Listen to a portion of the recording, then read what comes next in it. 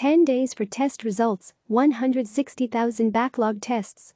The struggle to keep pace with the pandemic in the U.S. As the U.S. healthcare system has scrambled to track the spread of coronavirus, one of the nation's largest commercial labs has faced a backlog of tests that ballooned in the last 2 weeks and has delayed results in some cases up to 10 days. New Jersey-based Quest Diagnostics had about 160,000 coronavirus test orders waiting to be processed on March 25, which amounted to about half of the 320,000 total orders for the tests the company had received up to that date, according to Quest internal materials obtained by CNN.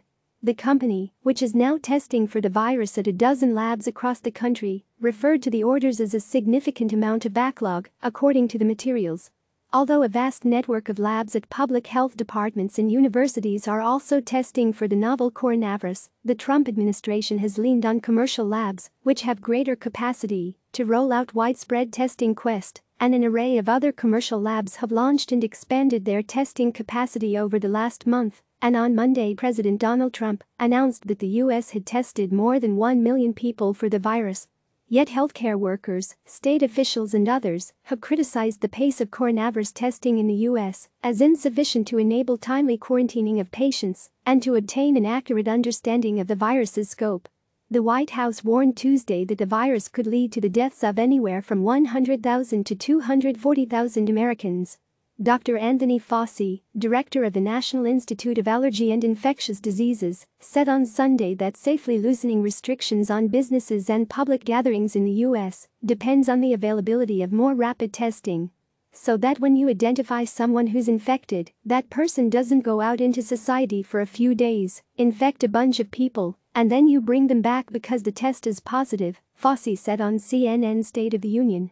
A spokesperson for Quest, Wendy Boast, told CNN the backlog for coronavirus tests has begun to shrink in recent days as the company has expanded its capacity, which now amounts to more than 30,000 tests a day and an average turnaround time of 4 to 5 days.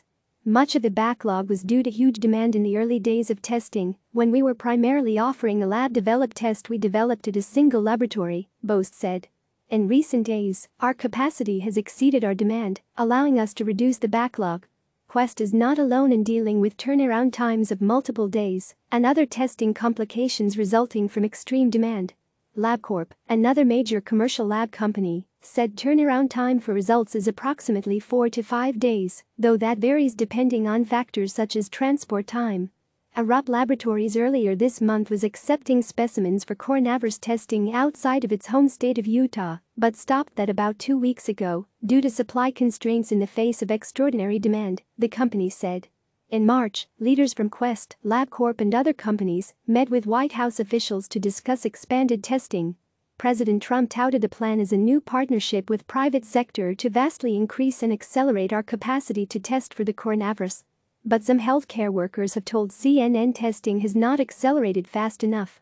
Dr. Joseph Cantor, an ear doctor in New Orleans and the assistant state health officer for the Louisiana Department of Health, said longer wait times for test results force hospitals to use more personal protective equipment, which is in short supply nationally and must be used when treating patients who have been tested until it's confirmed they do not have the virus.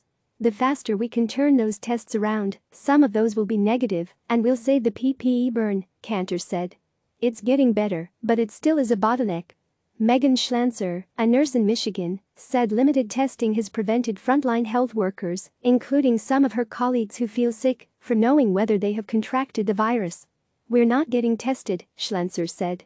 The scary thing is that we could potentially all be carriers and not even show symptoms, so I could be potentially infecting all of my coworkers. Some patients who waited initially to even get tested for the virus have yet to get their results.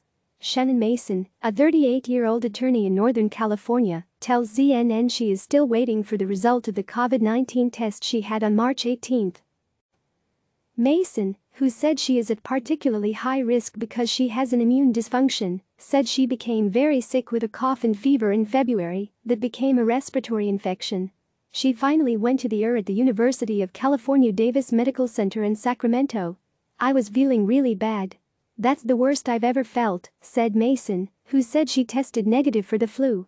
Mason is still waiting for the results of her test, and said she has repeatedly called the medical center and asked for her result, but said no one seems to know the result. CNN contacted the medical center but did not hear back. Various hospital systems have begun implementing their own internal coronavirus testing, which cuts the time needed to ship specimens to external labs.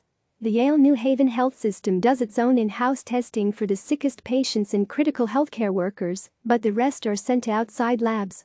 Initially, we sent out a lot of samples to Quest, but their turnaround times were quite delayed recently, sometimes over a week, said Stephen Choi, the health system's chief quality officer. We're now transitioning to the Mayo Clinic labs for our outpatient specimen testing. A spokesperson for the Barnabas Health Hospital System in New Jersey told CNN its in-house testing has a turnaround time of a few hours, but the majority of its tests are still sent to private labs that require 5 to 10 days for results. The Henry Ford Health System in Michigan said test results for admitted patients are returned in 24 hours, but outpatient samples are sent to an outside lab that typically provides results in about a week. Boast, the Quest spokesperson, told CNN that while hospitals may be able to efficiently test ill hospital patients, commercial labs like Quest have the capacity and logistical operations to test far greater numbers of patients at regional levels. Boast added that global supply chain issues have constrained labs throughout the country. Medical officials at several state departments and labs told CNN in March they needed more swabs and reagents, which are used to extract the genetic code of a virus from swabs, along with other materials to conduct COVID-19 tests. A spokesperson for the University of Nebraska said on Tuesday that the 2 labs on campus testing for coronavirus have been able to turn around results in 4 to 6 hours, but due to a lack of reagents, the labs have had to limit capacity. At Vanderbilt University Medical Center in Tennessee, overall volume of testing and a shortage of reagents caused its lab's backlog to jump over the last week from a 48 to 72-hour timeframe to 5 to 7 days. We have the reagent back in stock, but it took several days. During that time we had samples accumulate in the queue, said spokesperson John Hauser. Some commercial labs have said they have cut backlogs that developed after they initially rolled out coronavirus tests. A spokesperson for the company Eurofins, for example, said its labs are now running 7,000 tests a day with a 24-hour turnaround time. Carolyn Buckey, an associate professor of epidemiology at the Harvard T.H. Chan School of Public Health, said that until the U.S. healthcare system develops the capacity to widely test patients, including those only exhibiting mild symptoms, the full scope of the virus cannot be fully understood and effectively addressed. Right now we are not testing enough people, so we don't know what's happening with community-level transmission, and we're almost certainly missing many cases, Buckey said. Click subscribe to receive the latest news.